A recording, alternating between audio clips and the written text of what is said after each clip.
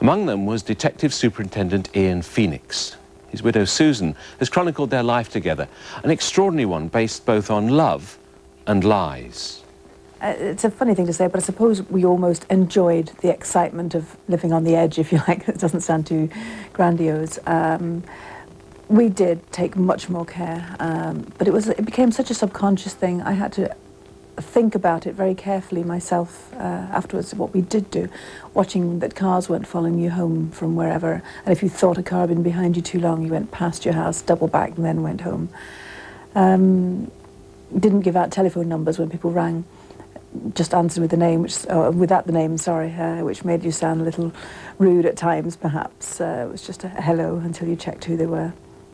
It made us very cautious. I suppose, looking back at the time, one didn't realise because you just got on with life and adapted, but it made us quite cautious about our own personal security, about not letting other people know what he did unless they were very good friends, making sure the children protected themselves, didn't tell friends about their father, just looking at everyday things like checking your car for undercar booby traps, not hanging things on the line that would give you away that you had a uniform in the house or whatever.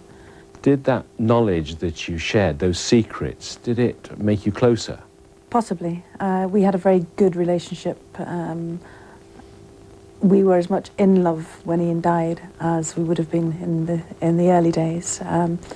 Perhaps it enhanced it because we turned to each other for our comfort, and we did share everything, including a very black humour that kept us through and has helped me survive ever since.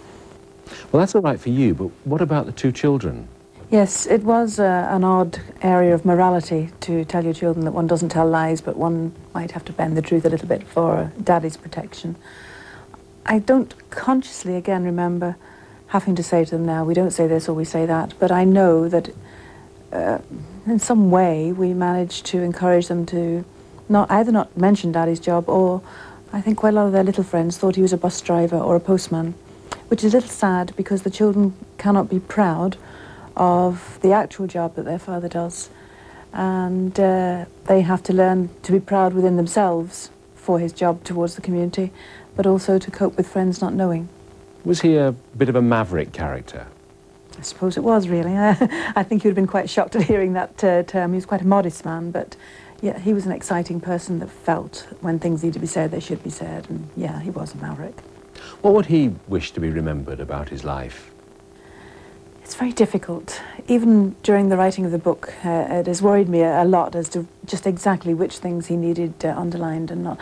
He felt that the government needed to look more seriously at terrorist groups on a worldwide basis, and he felt that terrorists should be treated more severely. He wanted the criminal element within society, sometimes masquerading as terrorists, to be removed. You wrote this book with Jack Holland. Now, what did Jack think that Ian did? Jack, for some reason or other, thought that Ian was a hearing aid salesman. But when he thought about it, he didn't ever have a title in his head for Ian. Because when we met Jack and Mary, we were renting their house in Italy, and Ian was quite shocked to see Jack's library, which was full of books written from a nationalist Republican stance, and no more extreme a person could have been introduced to an IUC man than Jack and Mary at that time. Now, you cooperated with Jack, a nationalist sympathiser, in the writing of the book. What would Ian think of that? He would have thought it was a good idea. Ian likes stirring people up and keeping them on their toes and making them wonder. And we did discuss it at the time. He often said, if I could only tell Jack Holland what I did, by golly, we could write some book together. It's called Phoenix, published by Hodder and Stoughton, written by Jack Holland and Susan Phoenix. Dr. Phoenix, thank you much. Thank you.